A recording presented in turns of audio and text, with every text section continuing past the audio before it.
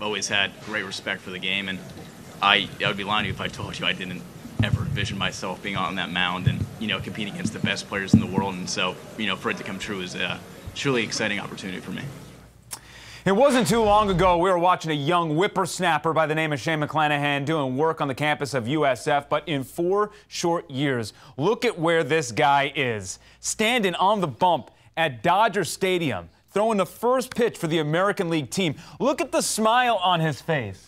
That's what it's all about. He couldn't help himself. What's interesting about this photo is that it was taken at the end of his outing, an outing which didn't go too well because he gave up 2 runs and 4 hits in 1 frame. So if Shane needs a pick-me-up, let me showcase some other tremendous talents having a tough start in the Midsummer Classic. Funny enough, Justin Verlander, who was his competition for this honor, got rocked in 2012 to the tune of 5 runs a decade ago. As for some others, 30 years ago, Tom Glavine got roasted in less than 2 innings, giving up 9 hits and 5 runs. Even Nolan Ryan had a stinker, so no shame for Shane. In fact, the stank wore off in the 4th because Dodgers pitcher Tony Gonsolin gave up 2 moonshots to the AL squad. First, Giancarlo Stanton hits one nearly 460 feet. Then Byron Buxton goes yard in the very next at-bat. The AL is holding on to a 3-2 lead, and if they can close it out, it will be their 9th straight victory over the National League. Plant Products' Pete Alonso and Kyle Tucker did not get a hit in any of their at-bats tonight.